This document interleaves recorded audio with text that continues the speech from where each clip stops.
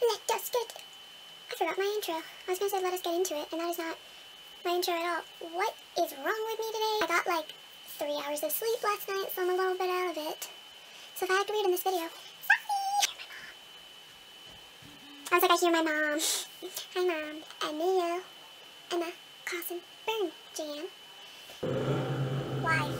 Why motorcycle? Why do you always do this to me? Every single time I sit down to film, it's like, let's be loud because Jan is filming and that's no fun for anybody else. Like, stop it. Oh my goodness.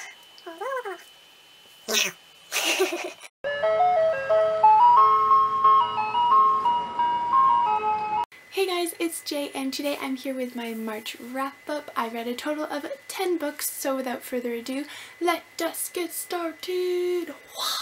So the first book that I picked up was Stick Figure by Lori Gottlieb. It follows a 11-year-old girl who develops anorexia in the 1970s, and it's basically just her diary and her journey with this disease. And I thought it was going to be so good because, you know, I'm into that mental health stuff. But I ended up giving it only a 3 out of 5 stars on Goodreads. It was interesting to read, but it kind of seemed unrealistic. It's said to be her actual diary, but I don't think that that's the case unless it's very edited.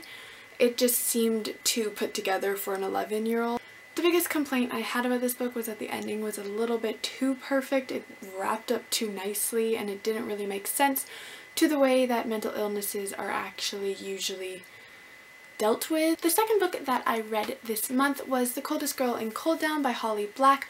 It's about a girl named Tana Back, and she lives in a world where vampires actually exist, and they are locked up in these 6 cold towns, and they're basically cities where you go if you're infected with this vampire disease. These towns are populated by vampires and humans who are cold, which means that they were bitten, but they have not turned into real vampires yet, and basically they have a need for blood, so they get sent to these cold towns to protect the normal humans, I guess. One day after a party, Tana wakes up in a bathtub and she comes out and realizes that everybody has been murdered, and while she's looking around for her stuff, she finds her ex-boyfriend Aiden, and he has turned cold and he is tied up to a bed beside a century-year-old vampire named Gabriel. Tana decides that she is going to free everybody and bring them all to the nearest cold town in order to save Aiden before he turns. The beginning of the book was so fast-paced and I found myself like enthralled in the book and I needed to know what happened, and then it just progressively got slower and slower as it went on. Which kind of bummed me out because I was like expecting this huge exciting story and it just kind of got worse as it went on. It took until the last like 100 pages or so to actually pick up again, which was when I became more invested in the story. But other than that, it was too slow for me, so I only gave it a 3 out of 5 stars on Goodreads. The third book that I read this month was Cinder by Marissa Meyer, and I gave it a 5 out of 5 stars. I loved it so much. I don't really think I need to go into much detail about the synopsis of the book because it's been so popular on BookTube for so long, but basically it's a retelling of Cinderella, and she is a cyborg and her name is Cinder. It was so good. I'm a sucker for fairy tale retellings, we all know this. Could not put it down, and I need to read Scarlet. I was gonna read it this month and then I just didn't get around to it. I love Cinder. And if you haven't read it already, which you probably have, read it because it's so worth it. I don't know why I waited so long to read this book. The fourth book that I read this month was Never Let You Go by Emma Carlson Byrne, and I gave this a 2 out of 5 stars on Goodreads. I just thought it was kind of out there, and although it was enjoyable, I was just kind of like sitting there like this is stupid the whole time, so you know, couldn't really give it higher than a 2. It follows Megan and Anna, and they've been best friends since the 1st grade until Megan does the unthinkable and betrays Anna's trust. A year later, Anna decides that she's going to ask Megan to work with her on her uncle's farm for the summer, and Megan thinks that this is the big turning point in their friendship and they can finally put everything behind them. That's when Megan meets Jordan, the cute boy who works on the farm as well, who Anna has already called dibs on, and things get a little interesting. The major problem I had with this book was the time frame. It takes place all in the span of a week, and it just doesn't make sense for the events that occur in the book. Another thing I did not like about the book was how Megan never stood up for herself. Anna was completely the most bitchy girl to her. And she was just like, you know what, it's fine, like, she's my best friend, like, so it's okay to act like that. Like, no, Megan, stand up for yourself. Like, I don't understand. And the insta-love in this book. I cannot deal. They literally saw each other and was like, we're soulmates, I love you so much, and it was like, no, I hate insta-love, I hate it. The fifth book that I read this month was Down a Dark Hall by Lois Duncan, and I gave this a 2 out of 5 stars on Goodreads as well. I enjoyed it. It was quick and very fast to read, but it didn't hold my attention the way I wanted it to. The book follows Kit Gordy, and she is sent to Blackwood Hall, which is a school for all girls. When she arrives, weird things start to happen, and she starts to get this uneasy feeling, and she can't really put her finger on what is wrong, but she knows that something isn't right. When the other girls in the school start to have weird dreams and begin to develop these special talents, Kit really starts to feel that Madame Durette isn't exactly telling the truth about everything that happens at Blackwood Hall. I can't decide if I actually enjoyed the book or if I just tolerated it, which is why I only gave it a 2 out of 5 stars. That was the same case with Never Let You Go.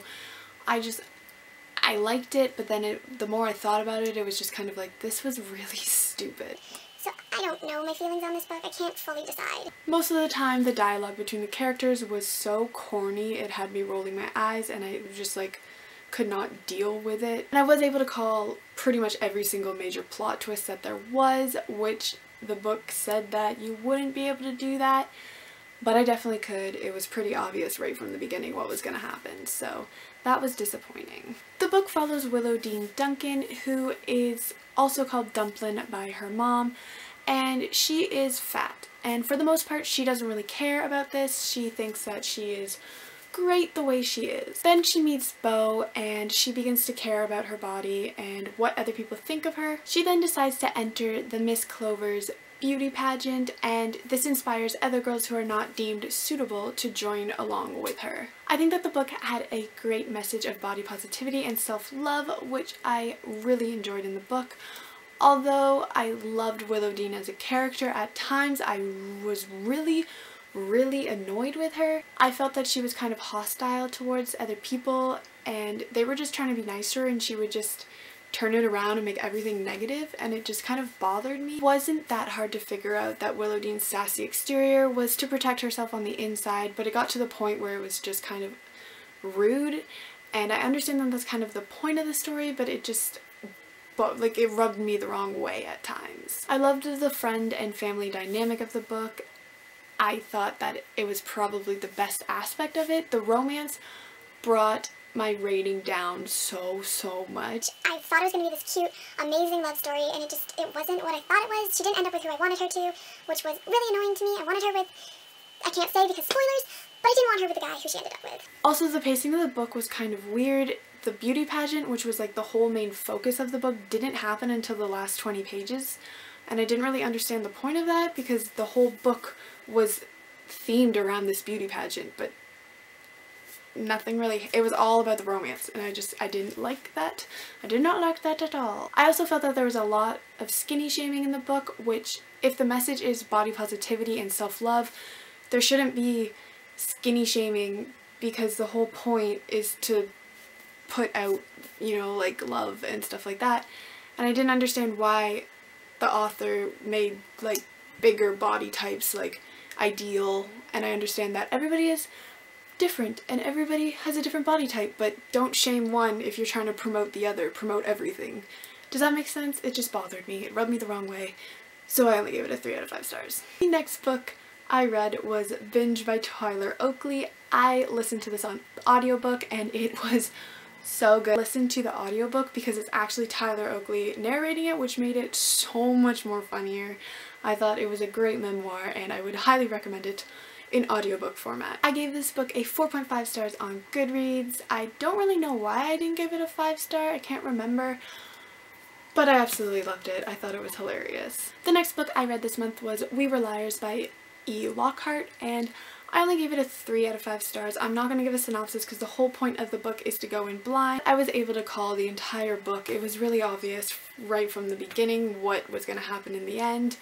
So that was kind of disappointing to me because it was incredibly hyped up and everybody was talking about how amazing this book was, and I did not feel the same way. I thought the writing was very well done, although it was extremely repetitive, which I hate in books, so I didn't enjoy it as much as a lot of other people did. The next book is The Shallow Graves by Jennifer Donnelly. The book follows Josephine Montfort, and she is part of a very elite family in the 1890s. When Jo's father commits suicide, she doesn't think that this is the case, and she sets out to discover what really happened to her father.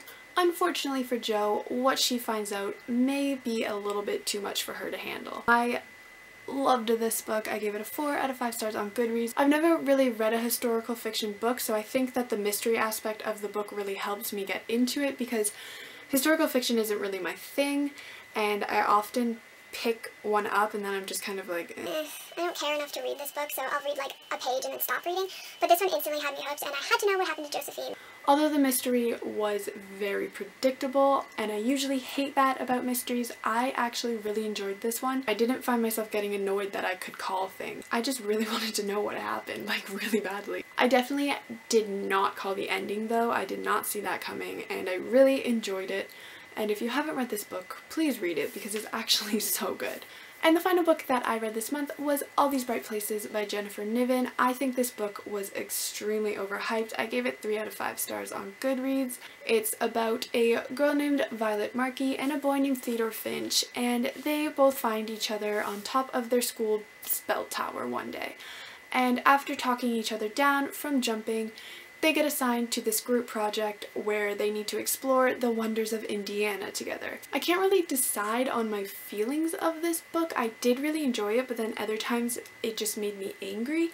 I thought that both characters were really well done, although I think that the author kind of romanticized mental illness a lot, which was kind of annoying because the whole point is to raise awareness, not to make people think that, oh, like, 2 people with mental illnesses can come together and everything will be okay. Like, it doesn't work that way. I really liked the dual perspective of the book, and I really enjoyed Finch's chapters more than Violet's. I felt that Violet was kind of bland. Finch was more thought-provoking, and I could relate more to him. I was able to call the ending. It was really obvious what was going to happen, which annoyed me because I really didn't want it to happen, but you could see it coming like a mile away. The writing style was very smooth and easy to follow, and I really enjoyed that aspect of the book, but the romanticizing of the mental illness was way too much for me, so I only gave it a 3 out of 5 stars. Alright guys, so that was the 10 books that I read this month. If you guys want a full review of any of them, let me know down below in the comments and I will do that for you. Goodbye! Say hi to the camera. Literally saying hi to a camera. He lives in about positivity. Yep, okay. English, that's good.